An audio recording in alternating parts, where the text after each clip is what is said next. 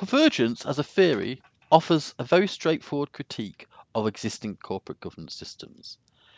It states that throughout the West and elsewhere in the world, it has been assumed and generally accepted that the best way of governing a firm is either through bribery or through use of money, through rewards, and alongside that, monitoring and control. So on one side, you have payments, ways of controlling loads of cash, wages, bonuses, etc. And on the other side of it, you have monitoring, control, disciplining, etc. of businesses. And they'd actually said that Convergence said, no, this is not the only way of looking at corporate governance. There are many other ways of looking at corporate governance.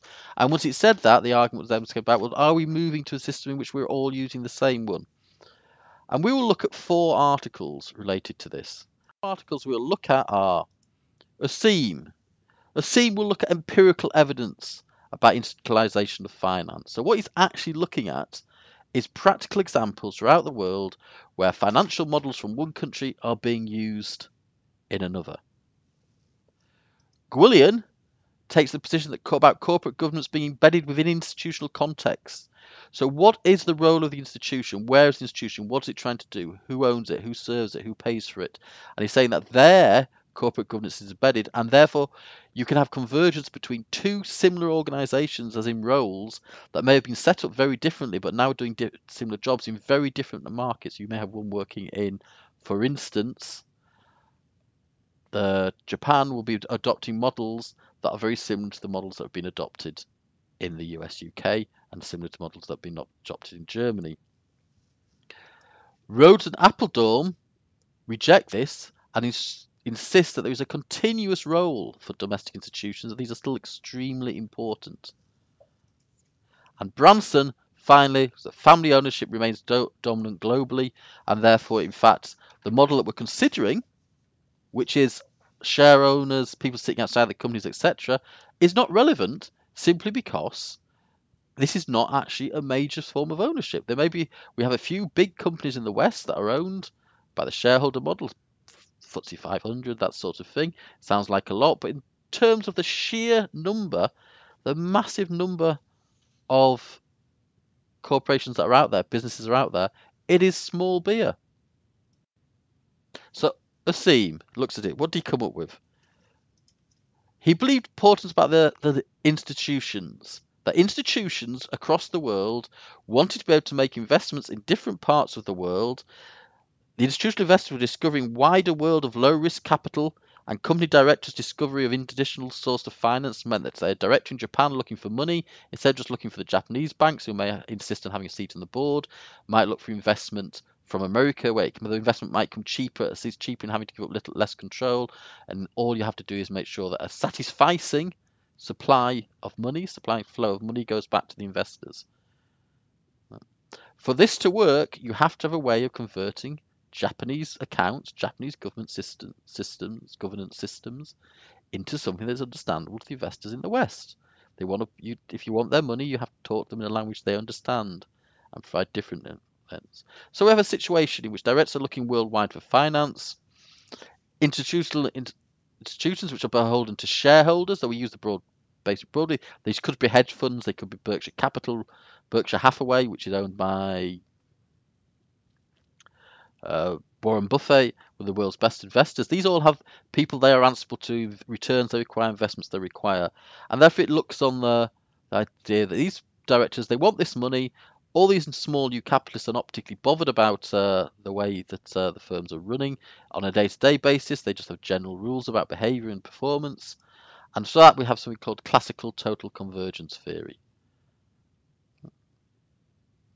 That means that everybody is slowly moving in the direction of having exactly the same way of running, same way of keeping things. The work of Asim was non-judgmental, it was positivist. It was not actually trying to say whether it's right or wrong, it was saying this is what's happening.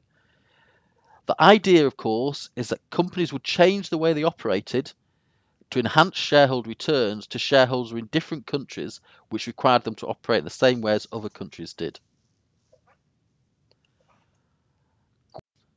However, said no, the institutional context was important. And what he said was that the law in each country interacts with the global culture, and the ability, the globalization comes along, allows us to spread out the world, people have different ways of doing things, but local law still actually context it. And this is what came up with something that he called residual theory. He was very cautious on convergence, and he said that what actually was happening was residual theory. What he meant was that most things would stay in the context of local law enforcement because the local laws had to be obeyed. But these legal transitions would interact with national dynamics to create a way of doing business. Beyond that, there would, however, be some things that were free to operate, so the lesser things, and he would say these would converge. So, for instance, the way of reporting profits, etc., for local taxation purposes may have to stay the same, but some of the elements of, for instance, the way they traded or the way they actually changed money, etc., could be done in a new area. Those things that were not key to the local culture and characteristics could be allowed to conserve. They were residual to the major work. That is why it's known as residual theory. So Gwilym, much more cautious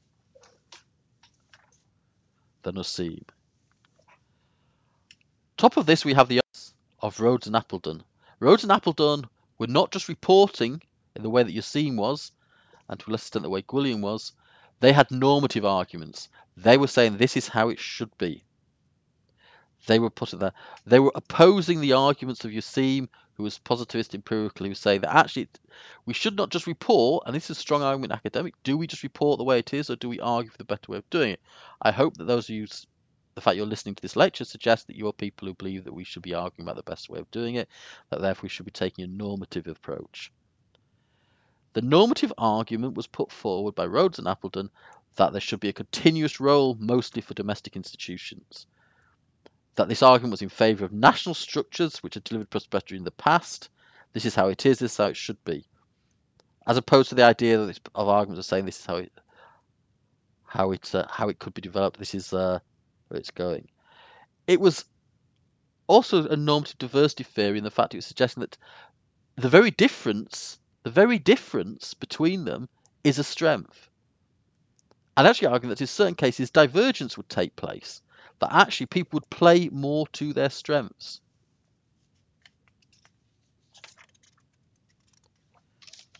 Which, of course, is work that we'll talk about later as we develop by Branson. What he was also arguing was that there's a natural difference. And this argument came about and said that, for instance, one thing that is worth bearing in mind was that the German chemical industry, 3 times the 20th century it was destroyed, 3 times it built it up, and surpassed the UK one. So first we started with the United Kingdom setting up the first global chemistry industry. This was overthrown by the US, surpassed by Germany as the best European producer of chemicals. The First World War, the German chemical industry was destroyed. UK came back in interwar period.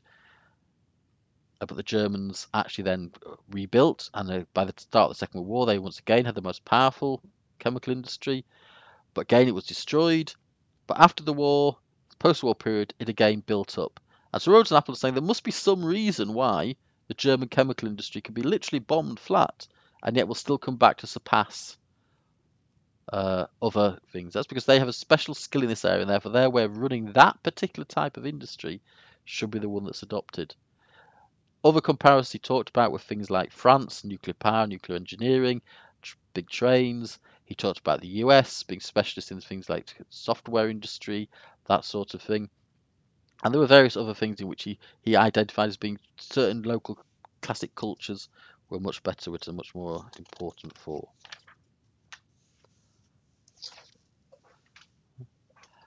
We had Branson. Branson actually, as I said, rejected convergence theory to a greater extent. He argued that the vast majority of local businesses, and businesses in number, if not in size, were still family ownership, and there was still some very, very large family ownership. He argued it was very culturally insensitive to suggest that one size fits all. There must be specialist reasons why certain countries did things a certain way. So in fact, he formulated an anti-convergence theory, a divergence theory, a belief that actually there should be different and better ways of doing it based on the ideas of local cultures which have proved successful in the past. Okay. And there was a final, less important reading, which is Martin Rhodes and Bastian versus Appledorn. It's a discussion of that, Capital and Bound, about people who are both political scientists. They argued about capitalism is diverse and there are national systems, and therefore each of them should allow themselves to actually develop those parts of the national system for good. So the part of the national system that gave Germany engineering an advantage should be kept, but then some other parts of it, for instance, maybe in the way of fundraising, financing, it might possibly do different.